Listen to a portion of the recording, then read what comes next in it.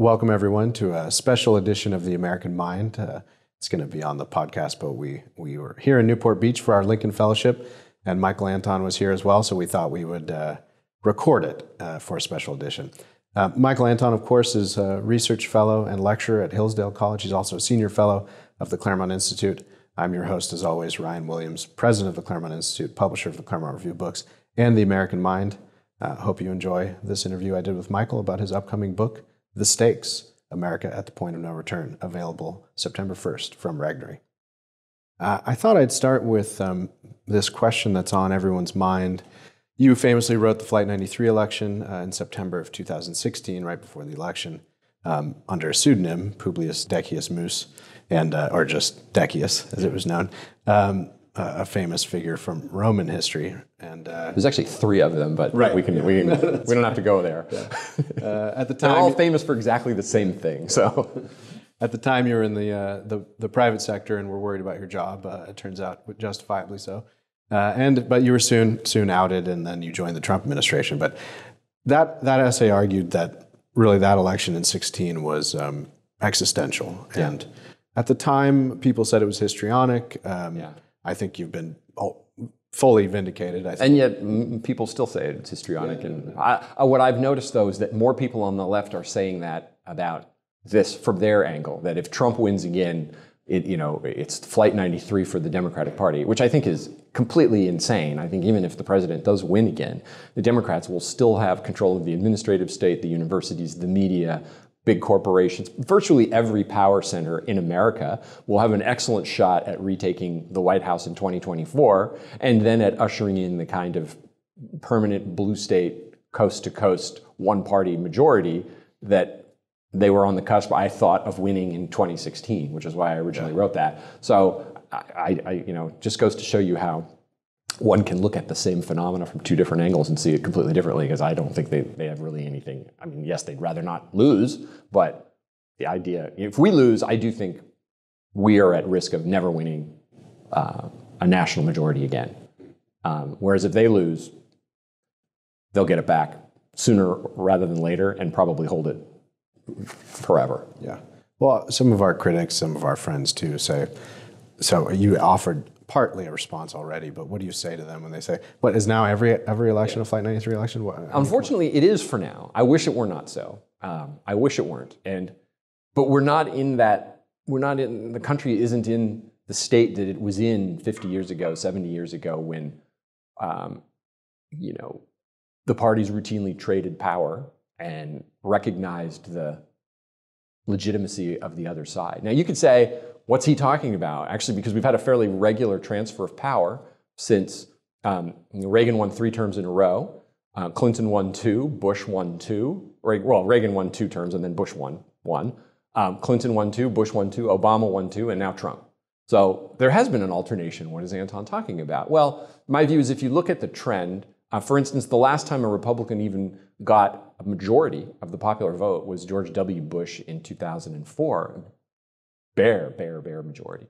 Trump didn't get it. In fact, he lost the popular vote bigly, one might say. And it'll be hard who knows what may happen. There could be so much disgust for the rioting, looting, pillaging, and the woke insanity of 2020 that a silent majority will emerge and sweep Trump back into office with both an electoral and popular majority.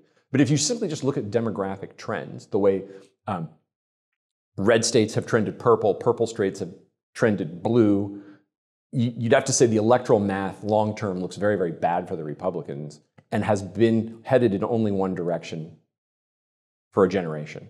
So that's, to me, is the reason why I think we're not trading power back and forth the way most political scientists would say. A healthy democracy is a multi-party or at least a two-party state, and not one where one party always wins and the others are irrelevant. You actually, each side has a chance to win, implement parts of its program, make compromises with the opposition, knows that it will lose again at some point, go back into opposition, and so has an incentive to moderate its program while it's in office and to make compromises while it's out of office. We don't live in that kind of politics right now. Right now, it all feels existential. And it feels to me that what the left, the Democrats, they really want to get in power and hold it forever.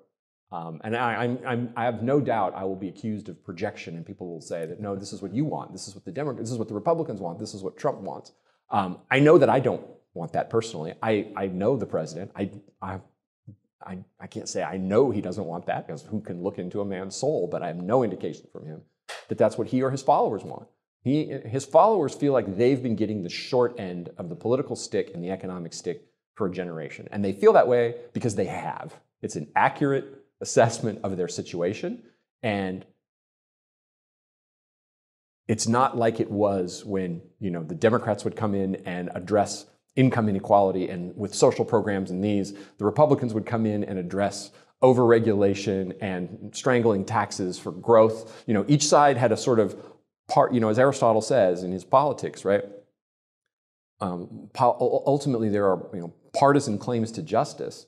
And the problem with these claims is not that they're not true, but that they're partial, right? So the side that favors the little guy and wealth inequality and the distribution of good things has a point. They will, if left unchecked, take their point too far, right? But the side that favors wealth production, creation, and innovation also has a point. If left unchecked, they will take their claim too far. Ironically, the Republican Party was always the party of the latter, that is to say, of wealth creation. It's not so much anymore. The party of the rich, of the upper class, of the oligarchs, is the Democratic Party, and they are all for a kind of political and economic philosophy of neoliberalism that will keep giving the short end of the stick to the middle class, to middle America, and to the working class. If they, get power and take it back, I think that the trend that we've seen for the last 30, 40 years will only intensify and accelerate, and that worries me very much. Yeah, and they were, in a way, convinced they were on the cusp of a That's what I think, permanent majority in 2016. Right. I mean, they lie about this, and there's something I coined the phrase. I don't know that it will catch on. It's maybe not very catchy, but I've thought about this for a long time. What am I going to call this? There's a phenomena in American public discourse now where the same exact fact pattern, if spoken by a certain person, is celebrated and that person lauded. But if a different person says it, because they can be presumed to either be in opposition or simply not to be in favor or to take it will be denied that the sentiment even exists, and that person will be attacked. I call it the celebration parallax. So a parallax is just a phenomena where the same exact object viewed from a different angle appears differently. So for instance, if you're the driver in front of an analog speedometer, you may think you're going 60, right? But somebody in the passenger seat looking at it from a different angle will see a different number. So it's a long wind-up to say, look, the Democrats, there was a famous book that came out in 2002 by left liberal political scientists or commentators called The Emerging Democratic Majority. And it basically said, because of demographics, the Democrats will soon have a majority, and isn't that great? It's Judas and Teixeira. Yeah, exactly. Yeah. Now, I think the thesis of the book is correct. They maybe predicted, maybe their prediction took longer to happen, to unfold, than they thought. But the basic trend line is correct. So here's the thing. If you are in favor of a permanent Democratic electoral majority, then it's a fact. You can say this is happening and isn't it great for our side. But if I say the same exact thing, they're about to get a permanent blue majority. It's called a conspiracy theory. It's a lie. It's me hate-mongering and fear-mongering. And the thesis is denied, and I get attacked as a bad person for saying the exact same thing that people who want this to happen say and are celebrated for it, and the thesis is affirmed, right? So I think that's exactly what happened, is that 2016, they thought Hillary would win, that demographics were on their side. They were on the right side of history, to use Barack Obama's famously oft-repeated phrase, except he more often said wrong side of history. But if there's a wrong side, there's a right side, right? And so they thought, we have the coalition of the future. We can't lose this election. And the future, we are the future, in a sense that these new economies, new types of businesses, new types of social arrangements that predominate in the blue coasts and in university towns and places like that are supplanting forever old, staid, boring, but also racist and bigoted, outmoded middle America. And then all their social arrangements, their industries, everything about this, the kind of flyover country was the past, and we were the coalition of the future. And 2016 was an unbelievable shock to a lot of people who were certain, not just that Hillary was going to win, but that coalition was, that the thesis of the 2002 book had finally come into its own and the victory would be permanent. And I think that explains a lot of the hysteria over the last 3.5 years and counting. Yeah, including Russiagate and all the rest. Absolutely, including Russiagate, including impeachment, including what's going on now. You know, there's a sense, I just read, I wish I could remember who wrote it, but I can't off the top of my head. But I just read this the other day. It's the problem when you get old. You get a little bit, as you know, everybody, I sympathize with Joe Biden in a sense. I get a little forgetful myself. But somebody wrote the following, like, it's not enough. It seems like there's a class of people for whom even an overwhelming Democratic victory in November of 2020, an electoral and a popular vote victory, isn't enough. They've got to topple, they've got to get Trump out of power in some humiliating extra-constitutional way for it to be emotionally satisfying enough. I think that's happening. And it was Michael Brendan Doherty, now I remember. He's the one who said that. And I think that is happening right now. And it explains all of this stuff. It explains, I think, you know, in the early days of the COVID lockdown, I didn't know what to make of it. Was this going to be a massive pandemic? Is it going to cause all of this death? And one had to keep an open mind, because what do I know? I'm not an epidemiologist. And I had a lot of friends who say, nah, this is totally overblown. And I said, well, we'll wait and see. I don't know. I think the verdict is in. It's the early fear-mongering from February, March into April has not panned out the way people said it was going to pan out. You know, millions and millions of deaths worse than the 1918 and so on and so forth.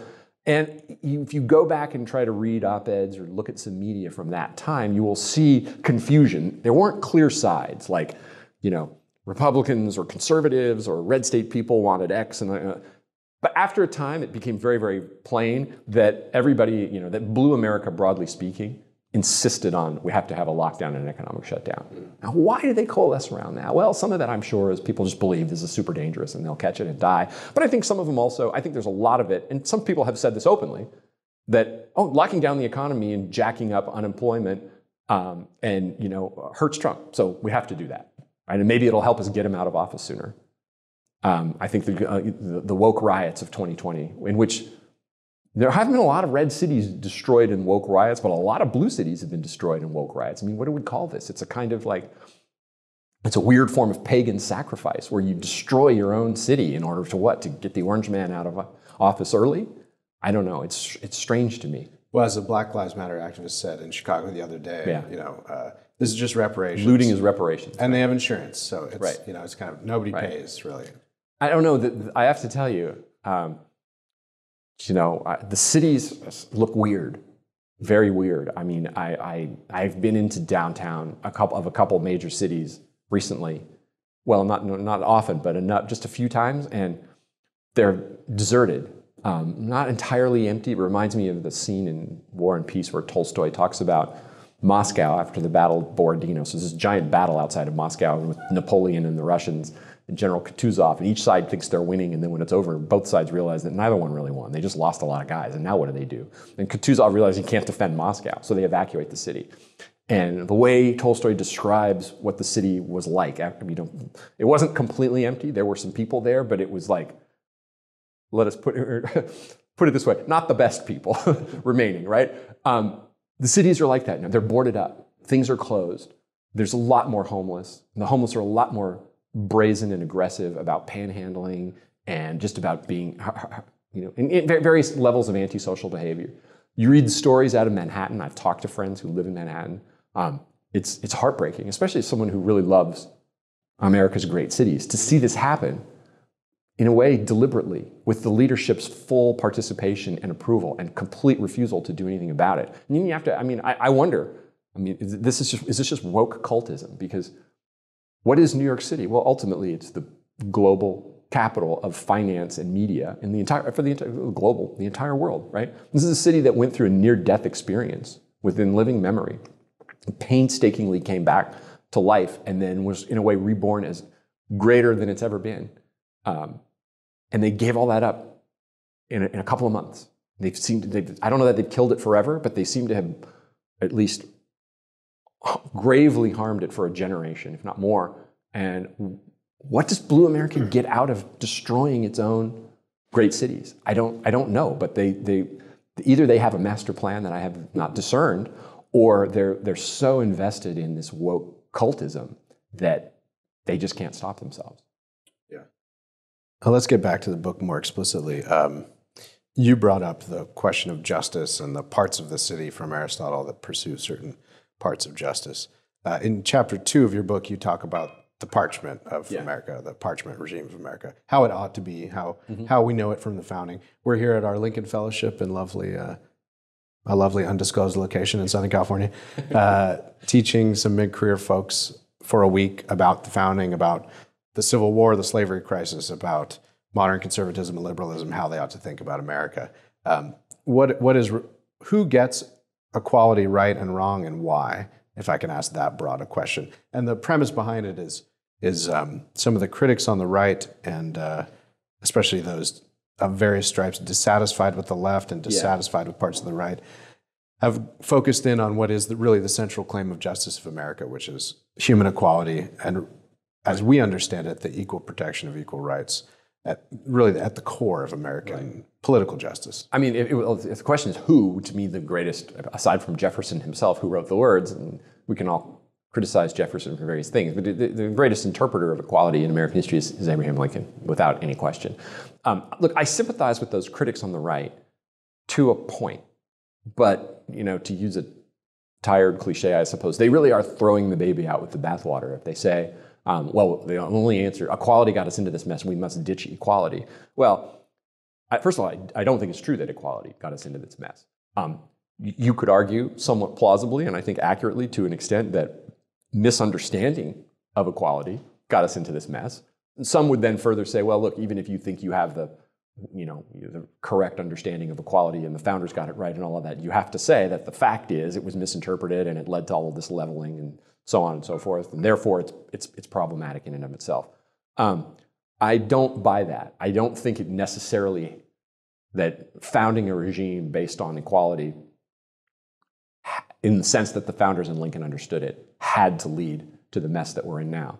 And I also think that the people who try to throw it out are making a prudential mistake, because if we're going, if we could have, a symposium of right-wing critics of the founding, right-wing critics of equality, and me around a table, say, and we all said, okay, the first topic for discussion is America in 2020. What's wrong with it? We're going to agree on almost all of that, on all of it.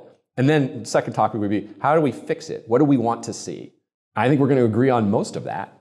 And then the third is, on what basis are we going to establish these fixes, right? And I would just try to quiz these guys. Okay, you don't like equality. Well, how are you going to, what's your solution? I know I'm not making right now a positive. Who gets to rule and why? Right, who gets to rule and why? I mean, are we going to create dukes and earls and marquises again? Because, and how? I mean, God is probably not going to come down and start anointing people, which means we're going to have to make it based on human choice, and everybody's going to know it's made up. These titles of nobility or these titles of differentiation are made up. The people who don't get to be in the top but are in the middle or the bottom will probably be resentful. This is pretty impractical. What equality ultimately is, as Lincoln said, it was a standard maxim for a free society. It's fundamentally a claim to political legitimacy, right? Not to say that monarchy is always unjust or always illegitimate.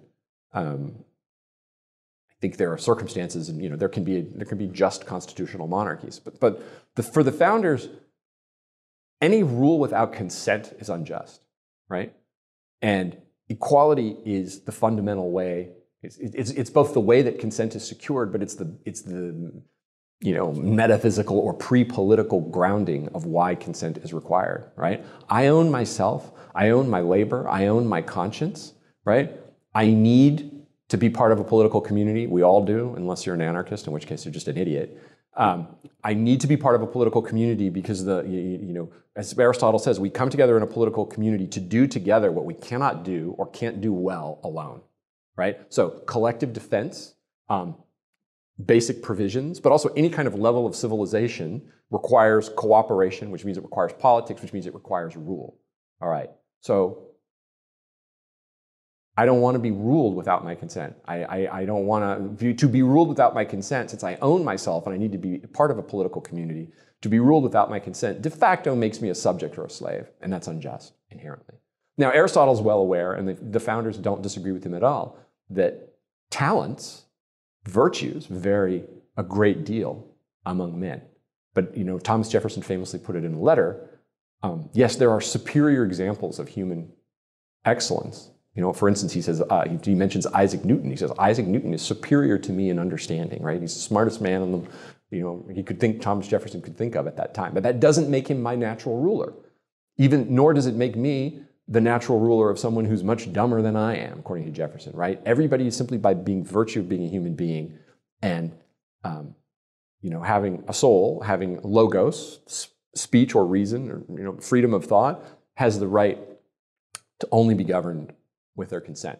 Now, the best regime will recognize inequality and encourage the best both to rule. I mean, we want, another letter of Jefferson when he talks about the best form of government is that which allows for the purest selection of the natural aristoi, meaning the naturally best, into the offices of government. So if you have a country of however many million people and one in them is George Washington, you definitely would like a system in which a George Washington rises to the top and rules. You don't want to say, well, because of equality, I just want to take this random guy over here because equality demands that, this excellent specimen be ruled by this other guy. No, that's not the way our system is supposed to work. The other thing too is there's a massive inequality, as I said, of talent and virtue.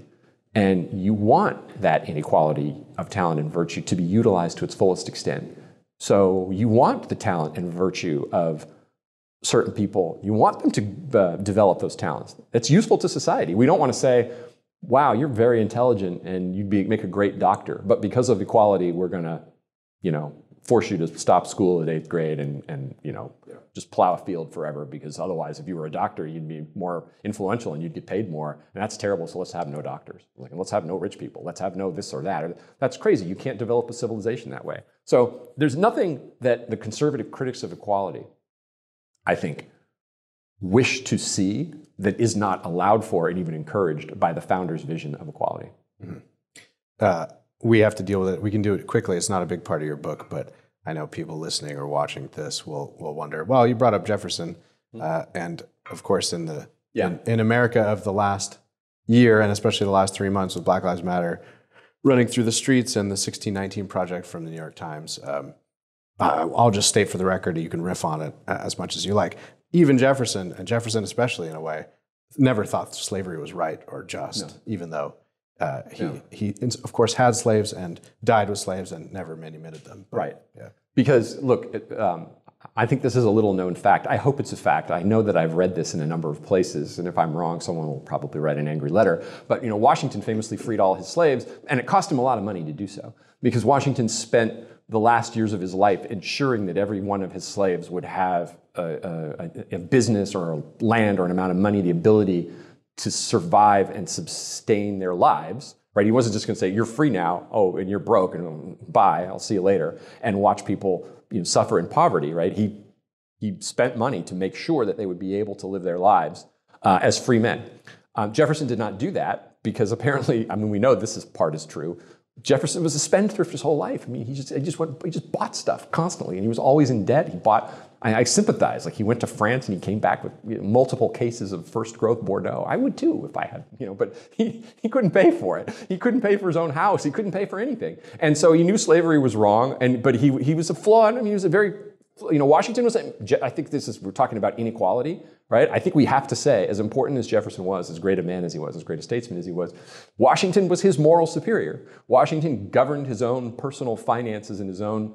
Everybody likes to have money and likes to have stuff. Right? But Washington was much more disciplined, and he did, I think, a noble thing by saving his money and giving some of his wealth to free his slaves and ensure that they would have the means to support themselves as free men. And Jefferson just didn't have moral control over his passions and couldn't do that. And we should be clear about that and say that this is one of his flaws. It doesn't in any way obviate the truth of all men are created equal. In no way whatsoever. It's ridiculous for Black Lives Matter or any of these leftist movements to trash the only principle, the only consistent and sound principle on which a version of, I was going to say it's not their version of racial justice, because their version of racial justice is something really perverse and sick, which is, it's kind of a revenge fantasy, or maybe not a fantasy. Maybe it'll become a revenge reality. But, in what way is all men are created equal not helpful to the cause of racial equality and not our great teacher put it this way, Harry V. Jaffa, used to say, two things, if I remember them correctly, and I won't remember them word for word. One was, it is not miraculous that a nation of slaveholders, upon achieving its independence, did not immediately free all of its slaves. What is miraculous is that a nation of slaveholders, on declaring its independence, stated in the very document of declaring its independence, stated that all men are created equal, thereby making the abolition of slavery eventually a moral and political necessity. Right? If the founders were cynical about this question at all, that phrase would not have been in there. They would have taken, and as we know, Jefferson himself originally penned a line in the charges against the king, the 18 saying, condemning the slave trade, and at the behest of Southern delegation, it had to be stricken from the Declaration. The other thing Jaffa would say is, second only to the family, slavery is the oldest institution in human life. It's been practiced in every culture, in every part of the globe, among every religion, throughout all recorded history that we know of, right? And yet, 77 years after the American founders declared all men are created equal, was slavery finally abolished in the American continent, this thing that had been going on throughout the world for the 6,000 years that we know of in recorded history. There's a direct connection between those two things. Yeah. And so it's one thing to complain about the hypocrisy of the American founders. There was really no place in the world in 1776 that I know of. England did abolish the slave trade before we did. They did it, I think, in 1833. There was no place in the world where slavery was even considered, maybe, there must have been some place. Anytime you say no place, you get caught out. Somebody they'll come up with some country and they'll go, no, they had this in their law. Wait, but broadly speaking, the advanced parts of the world, nobody found this at all controversial. And as Lincoln also said, Jefferson had neither Jefferson nor any of the other founders there was no necessity, there was no reason at all to insert into a purely revolutionary document an abstract truth applicable to all men in all times. They could have written the Dear John letter to George III exactly the same way without declaring that all men are created equal, which was a torpedo right at the waterline of slavery. And they knew what they were doing when they did it. Yeah. People forget, too, that slavery, unfortunately, is still very much with us. Yeah. Across parts of Africa, the Islamic world, debt slavery in large parts of India. Yeah, it continues to be a problem, coeval with human nature. I want to get to your regime analysis section of the book, but first we brought up equality and rule by consent. We didn't say I think you said the word social compact, but I didn't. But it's in the book. Yeah. Yeah. So right, the crib notes version is we're all equal, we're all created equal. We don't have the right to rule each other without our consent. We come together as a society, a political society, and form it by social compact, which means, to get to chapter 5 ahead of chapter 3, we are perfectly capable and we have justice on our side in saying who can and cannot come to this country and discussing what kind of immigrant would be healthy and what kind of immigrant would be unhealthy. Yeah, I think with the left and the Chamber of Commerce right, if you can call it that, and the libertarians and others have tried to insist that there's some kind of moral imperative that America must admit immigrants. It just doesn't have a choice about it. We're a nation of immigrants, after all, which is not strictly, it's partly true, but not strictly true. And the extent to which we are a nation of immigrants, if you go back far enough, every nation is a nation of immigrants, because no people on earth were literally born up out of the ground beneath their feet, the way Socrates in Plato's Republic, that's the noble lie. Remember the famous noble lie in Plato's Republic is, the earth is your, they were going to tell this to the citizens of the just city. The earth is your mother, and your ancestors were literally born from the ground beneath your feet. Unless that's true, you're an immigrant in some way, right? Or your ancestors were immigrants in some way. You want to go back far enough. The other thing that's interesting is when you talk about the social compact, every free country with any modicum of liberty has an implicit social compact. Mostly it's implicit, like we don't know, you can point to milestones in which the English social compact is formed. The Magna Carta, the Glorious Revolution, the Reform Bill of 1832, in which it's formed and refined over the years. Very rarely, if ever, does it happen that you see the entire spectacle of the social compact being formed right before your eyes, and it's all written down, and there's eyewitness accounts. And they write the compact, right? They write down a Declaration of Independence, which forms the first basis. Then they write a Constitution. They write the laws before the Constitution, the so-called organic laws of the United States, the Northwest Ordinance, the Articles of Confederation, right? It's all completely transparent and open to public view. It doesn't happen much, but it's illuminating in that sense. So when you have a compact, it obviously must, by logical necessity, apply only to the members, the people who've consented to it. So, there's a few of us in this room, only 2 of us are on camera, but if we all decided to form a compact right now, it would be our compact. And then somebody knocks on the door, I want in. We could then deliberate amongst ourselves. We want to let this guy into the compact or don't we? We're divided. We take a vote. Somebody sorry, you can't come in. And then somebody else comes. I want in. Yeah, what do we think? We like this one? Okay, you can come in, right? Mutual consent to join the compact. Immigrants essentially, we've done this successfully as a country over the years, where immigrants say, I want to come there because there's liberty there and there's a booming economy there. And I think I and my family and future generations will do better if I'm there. And there are times when America says, yes, we agree. We think we'll do better if you're here because we need labor or we need this or we need that. We need your particular set of skills. But we also have the absolute right to say no. And that right, I think the narrative of the left has gotten to the point where it doesn't recognize the legitimacy of the sovereign American people as a part of their compact to say, we want to limit immigration. We want to be able to say no to X number of people or so on. It's as if, our colleague, Christopher Caldwell, wrote to me, still the best book of 2020 so far. It's probably, I got to be generous and say it's probably better than mine. Caldwell's. Mike, there's an interview about your book. Yeah. Writing your book, you can't say that. He's just a genius. Caldwell said, though, the way civil rights have transformed our understanding of everything, it's become an illicit second constitution. That definitely applies to immigration, where immigration is now considered by a left and all the elites as a civil right for foreigners. They have a right to move here. You don't have any right to say no, which just guts any understanding of the social compact. Yeah, Matthew Iglesias has a new book out called 1 Billion Americans, The Case for Thinking Big. Yeah. It's crazy. Yeah. It's completely crazy. And another book that I referred to, I forgot the author's name, but he's an Indian immigrant himself, an elite guy. I mean, he's an NYU professor, so I assume he lives in Manhattan. He's a professor in an elite school, and wrote a book in which he says, he didn't exactly propose this, but he said something like, no, we have plenty of room. We could fit the entire population of the world. America is big enough. I'm like, does anybody want that? I mean, do the actual existing members of the social compact want 8 billion Americans? And if you just look at a population density table and you say, well, there are places this dense elsewhere, therefore it could work here. Is that desirable for its own sake? It's crazy. This land is our land? Is that that's the name of the book, yeah. Catchy title. It's by the way, it's a great example of a kind of left-wing revenge porn. I mean, what that book says is, because you in the West have been bad to the non-West in the past, we have the sovereign right to come to your country and take what you have.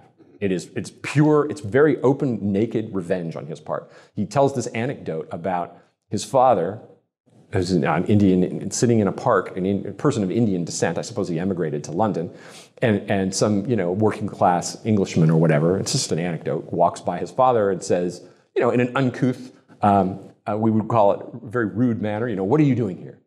And the father, I think, rudely says back, I'm here because you were there. Meaning, the British came to India and they robbed my country, so now I get to come to London and rob your country, essentially. And I quoted this in the book. He didn't say rob.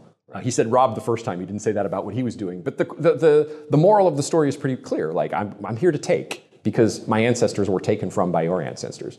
That's just revenge. I mean, that's not the basis for any kind of social compact. It's not, not only is it not the basis for any kind of social compact, it will absolutely undermine the social fabric. If this is what the future of Western societies is going to be, groups pitted against groups based on ancestry and race and ethnicity and things like that, very explicitly saying some are good and some are evil, some deserve to take and some deserve to be taken from, we're just asking for strife and potentially civil war.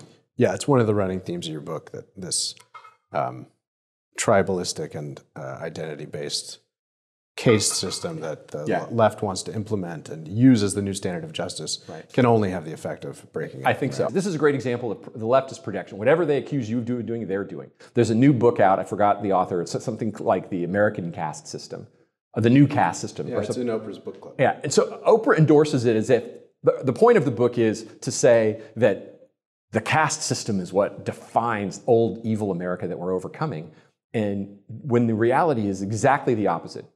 What the left and the elites are trying to do now is build a new, very explicit caste system. They already do it in the concept in federal law of the protected class, right?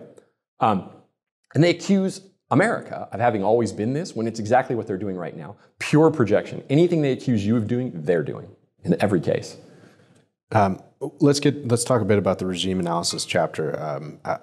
Maybe we can get into it by way of this question, which is, you talk a lot about and analyze the ruling class, and what you hear often from people on the left is, what are you guys talking about? The ruling? Trump's the president. Yeah, Trump's the president. He's a billionaire. Isn't he the ruling class? Why is Trump not part of this ruling class? And what are its characteristics? He's not part of it because he doesn't share their opinions or their goals. So you could say he is part of it in the sense that he's rich and he's from Manhattan, and he's from New York, and he's been prominent for a long time. And he's president. Right, and he's, well, of course, and he's the president. But I mean, but first of all, the ruling class in America is, I would say, the generous way to put it is they're knowledge workers, right? They're information types, they're service economy types. What is Trump? He's a builder. He's much more in touch with blue collar. You know, I think one of the reasons Trump appeals to blue collar voters a lot is that he spent so much of his life literally around hard hats and contractors and understands people in a way that a Goldman Sachs partner or a tenured professor or a tech, app designer has no contact with. I mean, maybe somebody comes out to fix their air conditioning in their home and they sort of let them in and they let them out, but otherwise there's no contact and no understanding. Where Trump is definitely not like that.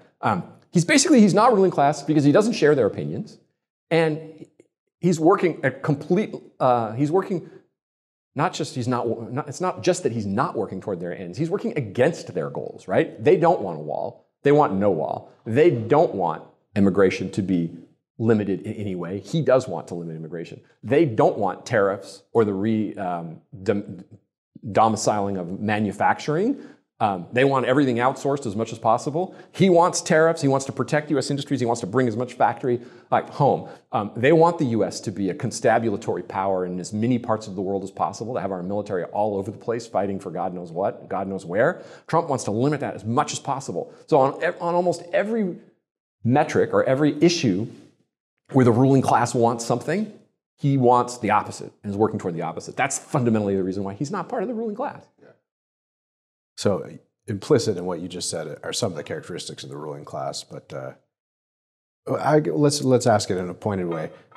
What is the most important thing or the most important tenet held by our modern ruling class?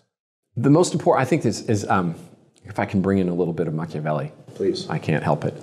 He distinguishes the Prince, chapter 12. He talks about the 4 kinds of soldiers: a mercenary, auxiliary, mixed, and one's own, right? And everybody thinks what do you think when you think of mercenary, right? Well, you're getting paid, right? You're getting paid. That's the defining characteristic of a mercenary. But if you think it through, everybody's getting paid somehow, right? Mercenaries get paid. But what are auxiliaries? They're the soldiers who work for or fight for a different power, and that power loans you an army. Like, you need some guys, okay. But they're getting paid. You're either paying the guy who loans you the soldiers, or he's paying them as a favor, but they're getting paid. One's own, even the unpaid Roman armies of the early republic, they got paid. How? They got paid by looting. They got paid by booty warfare. Everybody gets paid. That's not the definition of a mercenary. The true definition of a mercenary is they're stateless. They're not loyal. They might be loyal to their leader because he provides for them, but they're not loyal to a prince or a republic or any particular nation or people or piece of ground or extent of territory or set of institutions, right? They're in it solely for themselves. That, to me, is the fundamental defining characteristic of our ruling class. They are not patriotic Americans. There's one of those celebration parallax will crop up here where, as long as you say, I'm a global citizen and I'm a citizen, you put it like that, you're celebrated and it's considered a wonderful thought. Whereas if I say, you're not patriotic Americans, you're not loyal to this nation to the exclusion of all other nations, they'll say, how dare he question my patriotism, blah, blah, blah. I've just said exactly the same thing that you said, except it's slightly different language. And I made it sound bad because it is bad, right?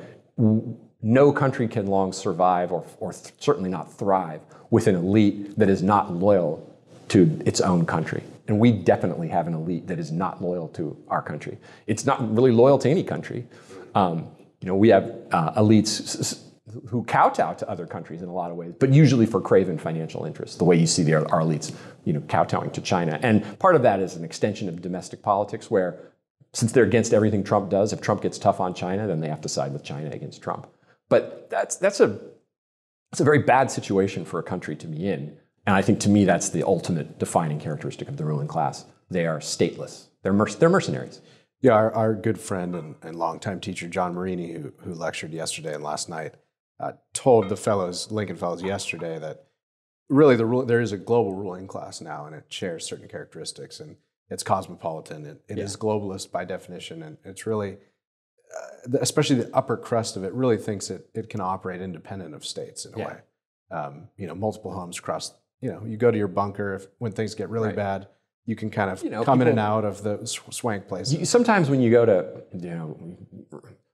overseas, you're coming home, or you're walking through whatever it's called, the immigration line in the U.S. or what they call it in other countries. You see people, like, when they're going into passport control, they pull out 3 or 4, like a deck of cards, and they shuffle through and they pick the one that they want to show the guy. Right? It's insane to me. Yeah. I mean, I dual citizenship. Caldwell wrote about this in the CRB, I think, effectively. It's always made no sense to me. And one of I think the most remarkable facts that just shows you what a ridiculous practice it is that the very written oath that we have you take to become a citizen of the United States requires you to forswear all allegiance to any other country. And then we go, yeah, but it's fine if you have 6 passports. It used to be only spies had multiple passports, right? Right. Yeah. We wanted to keep this sort of punchy and short. We have much more to talk about, and we will on other occasions. But let's go out with this.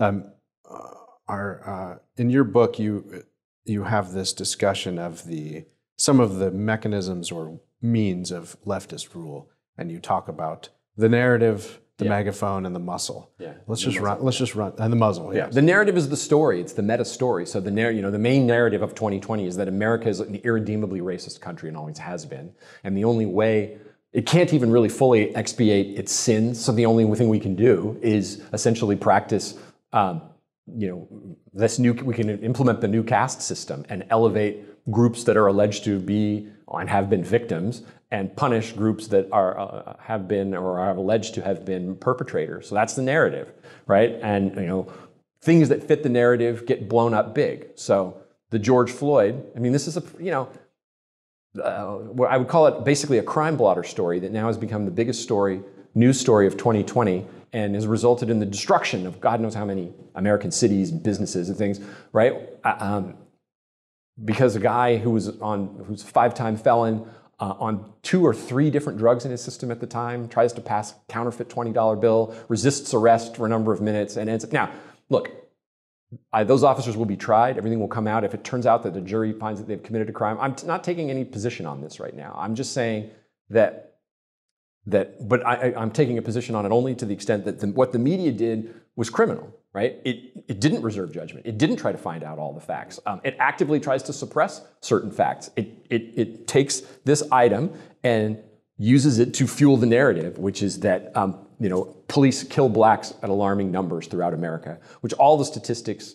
We're going to have Heather McDonald here, I know, and I think she's here tomorrow, and she's the leading expert on this. Everybody go read Heather, watch a great YouTube, or I don't know if it's on YouTube, they tried to censor it, but she did a video on this just showing this narrative is false. But they have this example, and they use it to pump the narrative that they want to push, right? And that brings you to the megaphone. How do they pump it?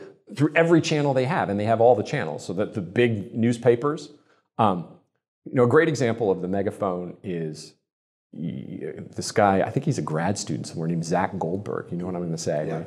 He has tracked the usage of certain words like, structural racism and intersectionality and whatever. All of these kind of woke terms of microaggression that they were either not known at all 5-10 years ago, or were just considered fringe academic nonsense, and tracks their usage in the New York Times and the Washington Post and so on. It's just flat, flat, flat, flat, flat. And around 2013, 2014, it just zooms up to like hundreds of times, a day in a lot of crazy. That's the megaphone. That's the power that they have. They say, okay, we have our narrative, and now we're going to make sure it gets across, and they start blaring it through all of their channels, through the newspapers, through the cable TV, through broadcast. They weave it into entertainment, TV shows. They're doing it in professional sports now. The professional sports has used to be unwind, watch a game to get away from all of this. You can't anymore. They're shoving it in your face. And I noticed the ratings, at least I've heard, that the ratings are down for these leagues. Golf and hockey are safe still. So I think people they just don't want to see it. But every media, and of course social media, is used to pump the narrative. Yeah. What is the muzzle? The muzzle is their ability to censor or suppress any story that dissents from, or contradicts, or undermines the narrative. So I just mentioned Heather McDonald. She did a 30-minute, 40-minute video for our friends, the Powerline guys, and Center for the American Experiment, explaining the real truth about race and crime in America using FBI numbers, Department of Justice numbers. And YouTube censored it. They blocked it. And then they filed an appeal, and YouTube, and I think the way it ended up is they put some warning on it, and it's been tagged as inappropriate, and you had to confirm that you were 18 to watch it or something like that. So they didn't quite pull it down, but for a while they had pulled it down. Look at the way they're censoring the president's tweets and things like this now. That's the muzzle. And if you're not prominent, you don't have any muscle behind you, you're just a regular person, they can easily censor you. You can write an appeal, and they just won't respond. They'll just say, you violated our terms of service, no details specified. No, they'll block your account, lock you. Yeah. That's, and the other way the muzzle works is, for instance, because George Floyd was black and the police officer, well, actually there were 4 police officers, as I understand it, 2 were white and 2 were Asian. This is, the way they use the megaphone is to imply that it was like 4 white. Well, let's forget the part that it wasn't quite as neat. The same way, remember the Trayvon Martin thing, George Zimmerman, I think his mother was Hispanic, but his father had the German name. And so first they just tried to put this white on black thing. And then you see his pictures, kind of looks a little bit Latino to me. So they came up with the term white Hispanic. That's a way of just pushing the narrative. But other crime blotter stories that either don't support the narrative or that actively undermine the narrative, this is one of the ways they use the muzzle. They just don't report on it, right? Just pretend it never happened. When I mentioned this before, the Nick Sandman, the Covington case in January of 2019, the media, they blew it up because it fit the narrative. Smug white person from Kentucky. It's Kentucky, right? It must be that these are white supremacists. Isn't every white person in Kentucky a white supremacist? If you live in blue Manhattan or San Francisco, that's what you think, right? And they blew this story up, tried to ruin a 15-year-old boy's life. Talk about a crime of incomprehensible evil for people with all this power on the Blue Coast to try to destroy a 15-year-old boy's life. And then pretty quickly, full video of the encounter emerged. And this is how they use the muzzle. They just try to pretend it never happened. They don't, you had a couple of examples of people saying, I got this wrong and I apologize. But mostly they just want to move on immediately and suppress it, right? They don't report on it. It's a massive abuse of power. But it's also, I think, the key means by which we are ruled.